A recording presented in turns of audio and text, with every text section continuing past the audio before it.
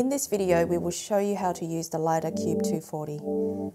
The LiDAR Qube comes in a protected Peli case. Remove the red transport cover. Now you can remove the payload and insert it into the main body of your UAV.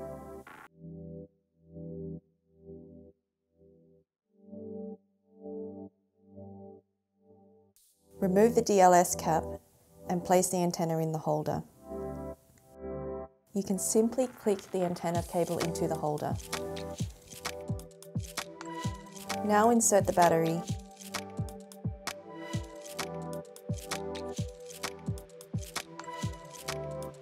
The LiDAR will start up.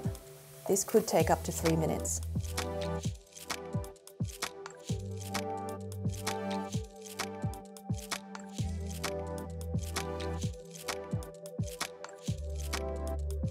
When all the LEDs light up green, the system receives S-pass corrections at optimal accuracy.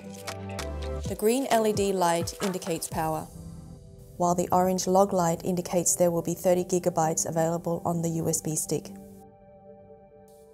If the log light is red, then there is less than 1 GB of free space on the USB stick and recording is not recommended.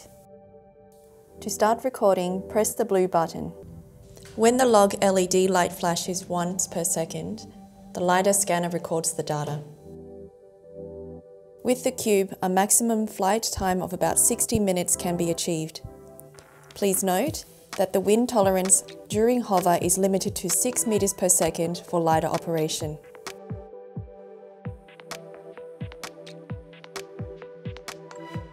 After landing, the LiDAR will continue to record the data.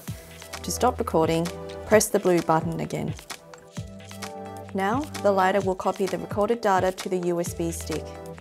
The time needed varies depending on the mission. When all 3 lights are green, the copying process is finished and you can switch off the LiDAR. Press and hold the blue button for 3 seconds. Only when the power LED is still lit, you can remove the battery from the Trinity.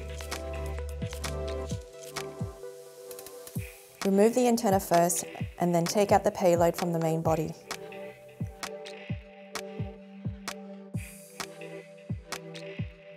All data is now stored in the USB drive.